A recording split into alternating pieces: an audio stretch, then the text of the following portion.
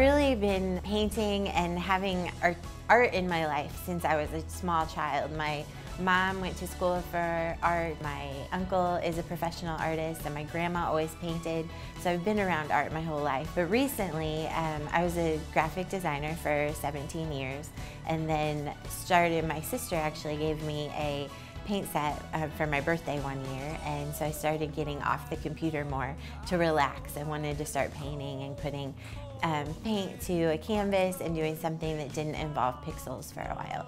So that's been about 5 years I've been pursuing actual painting. But baby, don't you go overanalyze. No need to theorize. I can put your doubts to rest. You're the only one. I feel like my art is a little different from other people's because of how textural it is. The super three-dimensional aspect to it, I think, is different than a lot of artists at this point.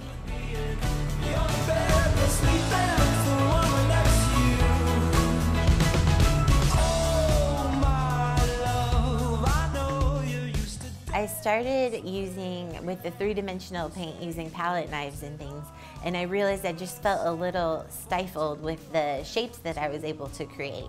And so after watching all these baking shows, I'm like, oh my word, all the cupcakes and stuff have some of the shapes that I would like to be able to use in my paintings. So that's what first inspired me to use piping tools and things on my paintings. So the process that I start with is, first, it's just pure texture on canvas. So just start with a white medium, and it's just laying down a layer of texture, because texture is very important to me to see how the paint interplays with that texture. After that's dry, it's many layers of paint, just like pure color on the canvas. And I do a lot of spraying, and so that the paint drips, and seeing how different colors interact with each other. And then after I have all of the layers of paint down and have a background that I feel like I like, then I start working on some of the three-dimensional aspects and laying down some of the different textures with palette knives and the piping decorating tools.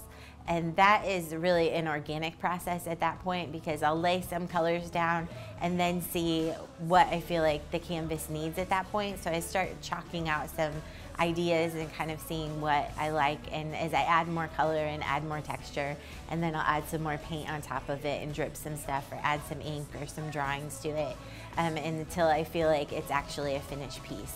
And that involves just letting it set sometimes for a day or a couple weeks, just looking at it and trying to feel like if I feel like it's got all it has to say and that the completed picture is done or not.